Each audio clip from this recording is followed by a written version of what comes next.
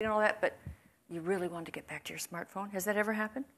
Yeah, well, it happens all the time. It happens to me. Yeah, She'll never admit it. No, it happens during our podcast. To tell you to put your phone down. No, I'm researching things for the purpose of the podcast. They're very addictive. Yeah, they're very addictive. And you know, I read the other day that they're very alluring. They are. We're kind of going together. The preferred method of interpersonal communication between young people now is texting rather than face-to-face communication. Right, and the swiping that apes don't. Well, that's a very interesting topic too. Like the Tinder phenomenon. Because that's also a major technological revolution. Because what it's done, I would say, for the first time, is reduce the cost of rejection to males to zero, because it hides it. The only people you ever hear from are people who haven't rejected you. Although true, but there was one man who had to make 300. He actually tallied it. Yeah. He had to make 300 requests of swiping right or whatever for one reply. So right, I think he had the sense of rejection. Sure, but it's massively attenuated. Yeah. And it's not observed. Yeah, you're not being humiliated. Not at all. Right. Not at all. It's really at arm's length, and you can swipe very, very rapidly, and so you can get all that rejection over with in a very short period of time. Right. It's like losing a video game or something. You go on to less. Because worse. Not nearly as bad. Yeah. So, and I don't know what. And I mean, Tinder also reduces the. One of the other things that you want to think about with regards to sex, and I think this is probably particularly true for women, is that to what degree is it in women's interests to allow the cost of sex to fall to zero? Because with pornography certainly does that, and it just seems to me that that's not a very good long-term strategy for relationships between men and women, because whatever sex is worth, the cost of zero is the wrong price. Mm-hmm. And so that's. You can go to the bunny ranch and pay quite a bit for it. Well, true, but that's true. But you don't have to. And no. I've heard from a number of women read blog reports on their frustration with their attempts to be relatively sexually selective. Like, let's say they decide that they're not going to sleep with their new partner on the first date.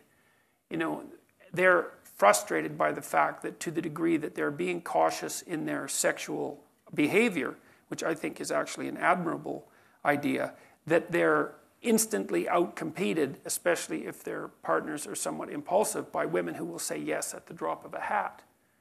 And so, well, again, I don't think, it depends on what the goal is. That's the thing, is that there's short-term sexual gratification, but the literature indicates that married couples, for example, or couples in a permanent long-term monogamous relationship are more sexually satisfied than single people.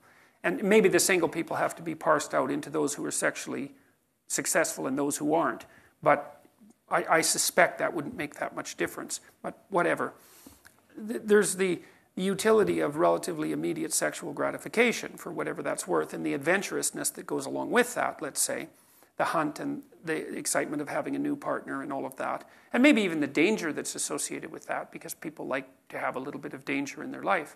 But what's the goal? It's like, what do people want? And I mean, there's a great book called A Billion Wicked Thoughts that was written by Google engineers. And so it contains great psychology, because Google engineers don't care about political correctness, and they just write down what they find, and they don't even notice that it's politically incorrect, hence James Damore, for example.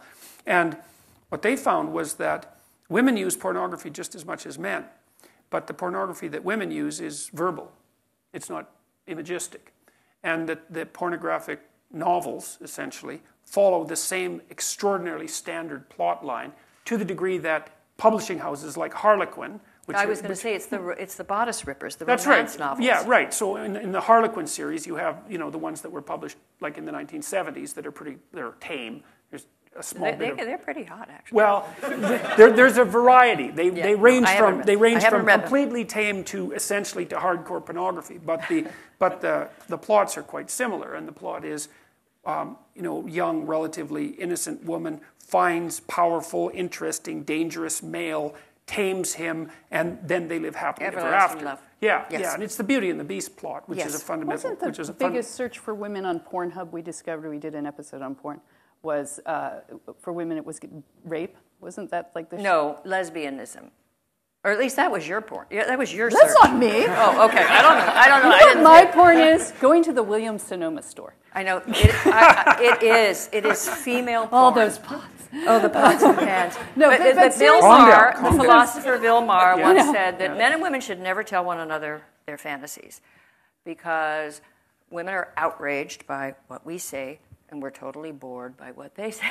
And I thought, like, women have kind of these scenarios and, I don't know, unicorns. I don't know what they're doing. Storylines. And men is just like, I don't want to say this to you, but it is a lot of just close-ups of female body parts. Yeah, well, men are much more visually oriented sexually. But now they're being shamed. I mean, now it's called the male gaze. And so there's all of this like, oh my God, the Sports Illustrated is exploiting the female figure. I think, yeah, I mean, men like it.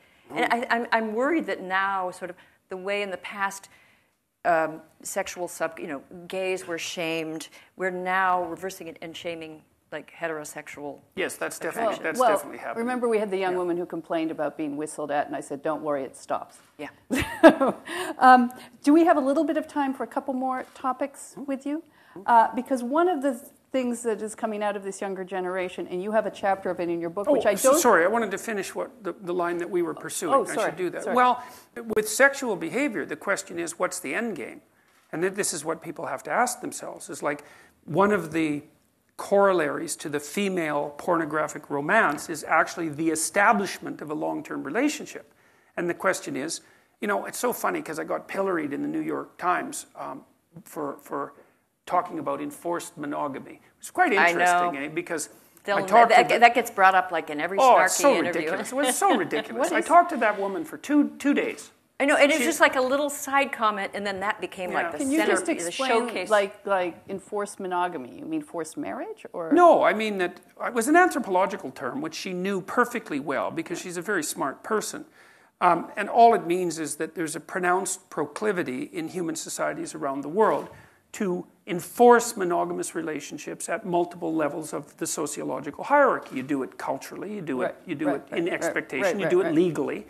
And enforced monogamy, so my son was just married, and if he came to me next year and he said, hey, Dad, guess what? I've managed to have 4 affairs in the last year with hot women, and my wife hasn't found out about any of them. I'm not going to pat him on the back and say, good job, kid. I'm going to say, what the hell's up with you? You violated the vow that you took. You're putting your whole future at risk. You're betraying yourself and your wife. And well, that's enforced monogamy. The idea is that the social norm is the establishment of a long-term monogamous relationship, and that there are strictures put in place to support that, but also to punish deviation from it. And you say, well, maybe not so much on the punishment end, but it depends. It's like, what do you want? What is it that you want? You want a long-term stable relationship or not? And if that's the goal, then your behavior should be devoted to whatever it is that facilitates that goal. And I certainly don't see that casual and impulsive sex fits that bill, not in the least. And all of the evidence with regards to living together shows that that's actually detrimental to the establishment of a long-term relationship. So, first of all, common law marriage, people who are in a common law marriage are much more likely to be divorced. So that's the first thing. The second thing is, people who live together before they get married are much more likely to be divorced after they get married.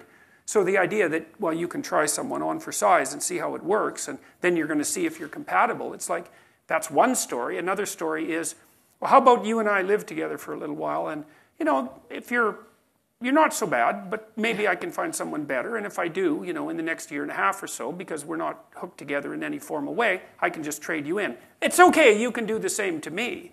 But I don't really see that as the sort of complementary mutual interaction that leads to the formulation of long-term trust. And I think it's a better story for interpreting what constitutes living together than, well, we're going to try each other out because that's what mature people would do. It's a lease or a rental. Yeah, well, that's right. Wash the rental cars, Reagan used to say. Yeah, well, that's it. But most importantly, the data indicate that it doesn't work. Is that you're more likely to get divorced, not less likely. Because maybe the right attitude is, well, you're probably about as flawed as me, and we're lucky that we found each other, and so let's see if we can make a commitment because we're engaging in something that's very risky, an intimate relationship, and we're going to commit to each other and see if we can build something of value across time. And there's a definite risk in that, but there's a compliment to your partner. It's like, well, I think you're worth making a sacrifice for. And what's the sacrifice? Well, it's everyone else. It's a big sacrifice. And if you don't see that as a compliment, then I don't think you're thinking, because not only is it a compliment, it's sort of like the ultimate compliment. And maybe you don't get to have a marriage that works without that compliment. Maybe it's so difficult to establish a long-term relationship that's functional that you have to make a walloping sacrifice very early on in the relationship in order for that to even be a possibility. And, maybe not, because what the hell do we know about what binds people together? But it's not that easy to stay with someone for a long period of time. It's a real commitment. It takes a tremendous amount of effort.